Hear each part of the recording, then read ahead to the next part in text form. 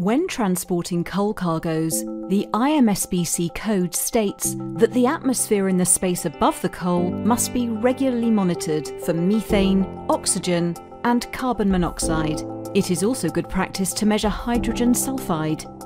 Coal can be prone to oxidation, significant self-heating, or the emission of methane.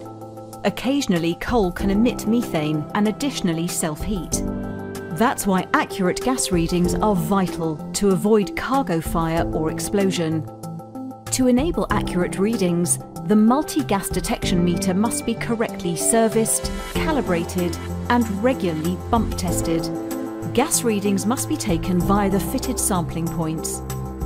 Follow these steps to get an accurate gas reading.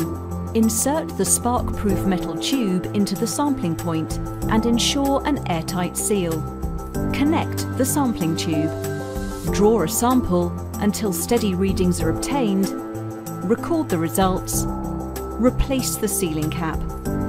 Oxygen, carbon monoxide and hydrogen sulfide levels can be read directly with any meter and at any hold atmosphere oxygen level. Oxidation of coal in closed, unventilated holds will exhaust available oxygen, and this can prevent accurate meter readings. In particular, methane levels can be unreliable if the hold atmosphere oxygen level falls to 10% or less, so the following steps need to be taken to ensure a correct methane reading. If your meter has an infrared sensor, you can be assured that the methane reading will be correct at all hold oxygen levels, and you can rely on the normal sampling results for all gases. If your meter has a catalytic sensor fitted, you must check the hold oxygen level. If this is 10% or less, then it is necessary to take dilution readings for oxygen and methane. For oxygen, take both normal and dilution readings. For methane, only dilution readings are required. If a diluter fitment is provided, follow manufacturer's instructions. Alternatively, dilution readings can be taken using a splitter. To use a splitter, follow this procedure. Ensure all connections are airtight.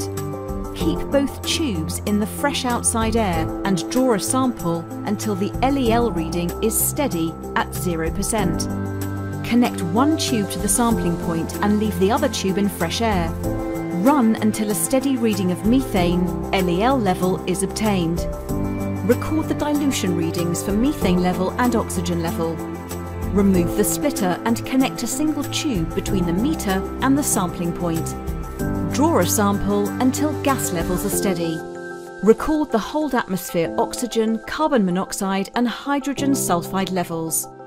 To correct the methane reading and find the true LEL for methane, use this equation.